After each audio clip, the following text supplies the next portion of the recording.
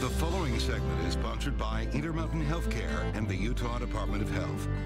Well, we have Nurse Al Romeo here with Mother to Baby, and I want to talk about women when they're pregnant. They're really careful about medications and alcohol, but some might think that supplements are okay. They come from plants. Right. Most of the different supplements should be avoided during pregnancy and breastfeeding. They're regulated differently than medications, so usually don't have studies on whether or not they cause problems in pregnancy, and don't have any studies to show whether they treat anything or not. And from what I understand, some of the plants and herbal supplements used, you can't really judge the strength of them. Correct. They're not really regulated for the dose, correct. And they may have other contaminants in them. Okay, for example, ginger. Ginger is fine if you use it in cooking, but it can also be harmful.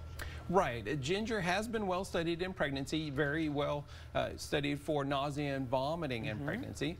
But at higher doses, it can cause some side effects, and it can interact with other medications. So be cautious with that one. Okay. What else do you need to be cautious of? Sure. There are some medications that come from plants. For example, digitalis comes from the foxglove plant. But even with that one, there can be side effects at higher doses. So again, check in with your provider, let them know all of your medications, all of the supplements that you're using, and those different medical conditions you have, because some of those medical conditions untreated cause problems for the pregnancy. So it's a careful balance for mom and the provider. Well, and some people just take vitamins and think that's okay, but those vitamins and supplements are the ones that you need to just take a second look at.